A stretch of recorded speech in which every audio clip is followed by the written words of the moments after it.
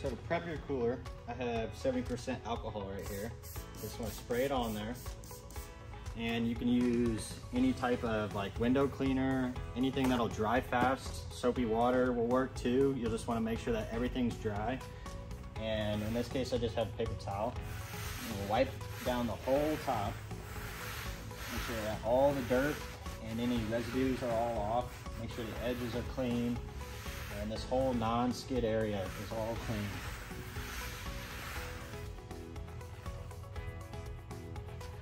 I'm gonna hit it one more time, just to make sure.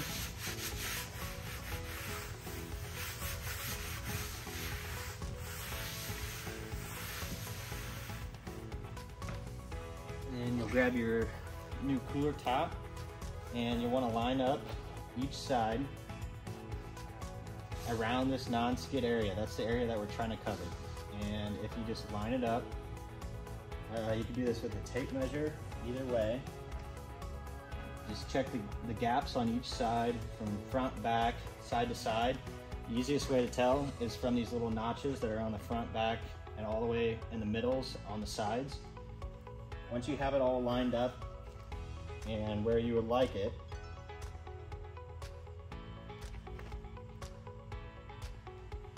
then hold it down, make sure it doesn't move. Pull this side up, pull the backing off, and fold it just a little bit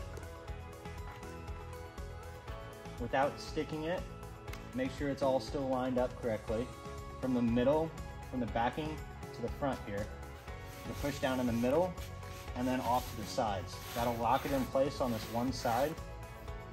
And then when you start to pull the backing off,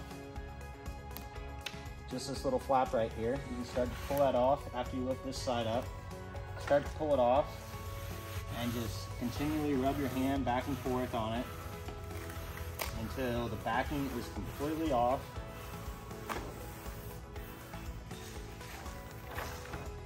And you just want to push on it. This is a pressure sensitive adhesive, so you just want to push everywhere you can, rubbing it down in the middle.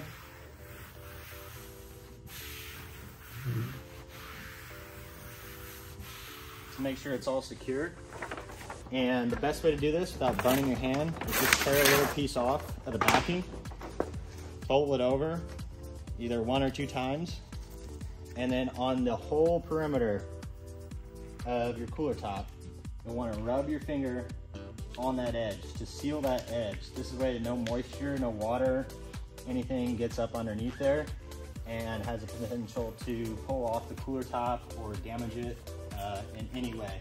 And you just want to go all the way around until you've completely gone over everything.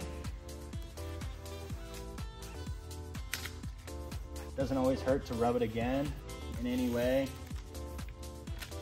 Again, this is pressure sensitive adhesive, so the more pressure you push and to make sure you lay it all completely flat, this is the best way to do it.